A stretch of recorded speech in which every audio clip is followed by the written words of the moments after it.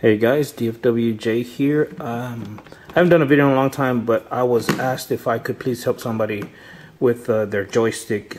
Apparently, a friend of mine took his joystick apart and he couldn't figure out how to put it back together. So I told him I'd make a video, and I know it's kind of dark in here, so I got this flashlight.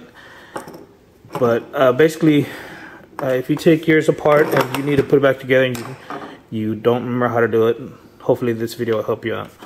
Obviously, you already know to take these 6 screws, and this is for, I'm doing the Madcatz TE stick. So if you have a different kind, it may be a little different. But if it's a JELF or J, whatever the hell this Sanwa stick is called, if you have this kind, then it's gonna be the same. So like I said, you take this 6 screws off. The lid comes up. Comes over. Of course, if you've already done this, then you know what's going on. I have to explain to you. Let me see if I can get some good lighting in here. Let me see. All right, let's try this. All right. So first things first, unplug your cable from the joystick itself. I would recommend going there and put in a little line with a marker so that you know which way it came out. If it doesn't work, or if it's upside down or whatever, then you can always open it up and switch the cable around. So alright, unplug this, and then you're left with this part here. This is your octogate. Simple. It's got 4 clips, 1, 2, 3, 4. You push in, you pull, you push in, and you pull up. Okay, so yours may look a little different. It may have yellow, it may have a square, and it may have a circle, depending on where you got it and who you got it from. But if you bought it straight from Madcatz, it's probably gonna have the square gate. On mine, I have the octogate. That's just what I prefer. So the little teeth, you can see these 2 teeth. They're gonna be pointing up. That's the way it came out. So I'm gonna put this right there. All right. So next step is this little motherboard here with the switches, with the micro switches. It just pulls up. Remember that these little teeth were pointing that way. So I'm just going to pull it up. Comes out, simple. I'm going to put that right there. Now, the joystick shaft is being held on. Everything's being held down by this little clip right here. Whether you want to call it a C clamp, E clip, whatever, I don't care. Use a small flat head if you've got one. Slide it in there. Pull slowly. Shit might pop everywhere, but be careful. So there it is. See that? I'm gonna put this down. Alright. Now, I'm holding it down at the bottom, and I'm gonna pull this, and I think it's called the attenuator, whatever it's called. This thing, put it aside. Alright. Then you have your spring. Okay. Bam. And then there's this little cup thing that holds everything together. Okay, so this, as you can tell, it's got it's got 2 sides. One's real short, one's kind of long. Remember, this part goes up. So we'll put that down. All right. So now at this point, your joystick will actually fall out. I mean, it can fall out. So I'm gonna pull that slowly, as you can see.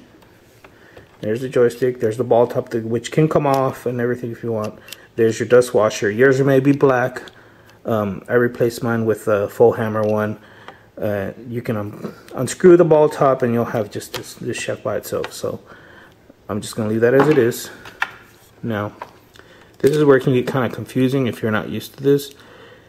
This little washer here may fall out. So just remember, you got to put that back. If you, for some reason, took it apart and you're left with this thing, that's where it goes. So there's that little washer. I mean, it fits in there snugly. I mean, it wouldn't fit anywhere else. So I'm gonna put that aside. And this is where it could be a little confusing, I guess. But you see that little white thing going up and down? I'm pushing out with my finger. Okay, that. I'm gonna turn this around. There's a washer in there that's floating around, and that actually can fall out of the side right here. So let me see. If I just shake it around a little bit. There it is. Alright, so there's that washer. or dust washer, whatever you want to call it. That was inside there. I'm going to put this aside, and there's that little part that was going up and down. That will fall out like that. Now this thing, you see how dirty that is? I would recommend you go ahead and clean this real good, and maybe add a little tiny bit of I don't want to say grease, but some kind of oil or something, because right now it's got gunk on it. So I would clean that up real good, and clean that up real good with a little bit of something to, maybe some WD-40, a little tiny bit, not a lot, just a little bit. So okay, you have this part, and that goes in like this. Now put that aside. If you look, there's nothing else that's gonna fall out. So if for some reason you decided to take these screws off or this thing off, and I don't see why you would do that, but if you decided to do that, then it's not that, there's not a whole lot that can go around that would go wrong. So at this point, I'm just gonna go from here and put it back together. Okay, so I recommend, again, cleaning this area here. This little black thing doesn't come out. You would have to really try hard to pull that out, but at this point I would clean this out real good, and it just slides in. I mean, you want the flat part to be up. You don't want to put this side like this. Okay, I mean, it only fits one way, so it goes like that. And you put your washer, this dust washer that's already in there, and you can slide it from the side, no pun intended, but it actually goes in. If you can see on the screen, you see it there? Right there. Alright, so that goes in like that. At this point, your joystick, shaft, dust washer, everything together just goes right inside. Alright? Boom, like that. And you want to hold it while you flip this around, at least for a little bit. Alright, so there it is. You can see that.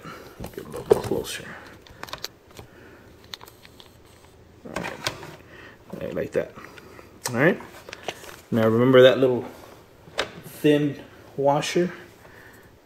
You might want to oil it up just a tiny bit, clean all this up, all in here. That goes next. Alright, push it in. It shouldn't, see, it kind of stays there. Alright, so the next part is this little fellow right here. And again, it's got two sides to it. One's real short and one's a little bit long. You want the long part up. So that goes in there. Like that. Alright. And I'm still holding the ball top from underneath. So that goes there. Next, of course, your spring goes next. That goes right inside there, fits there snugly. And then this thing, this little cup looking thing goes next. And that you have to actually push it down and hold it, because it's gonna try to pop up because of that spring. Okay, so you're gonna hold it down, and you're gonna get this little clip, and you're gonna,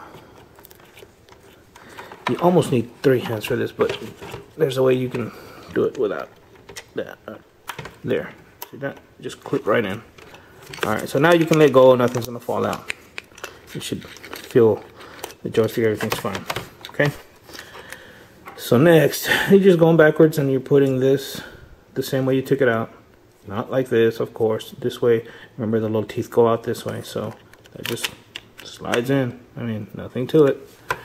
And again, next is your octo gate, square gate, your gate basically, again with those little teeth facing up. And there's, I mean, it can go this way or this way, it doesn't matter, as long as they all clip in there. And it clips, make sure it's clipped all the way around. Boom, good. And then your cable just goes back in. Alright, and that's it. I mean, you put it back together, bam, put the screws back on where it goes. That's it, easy as pie. Hope this helps.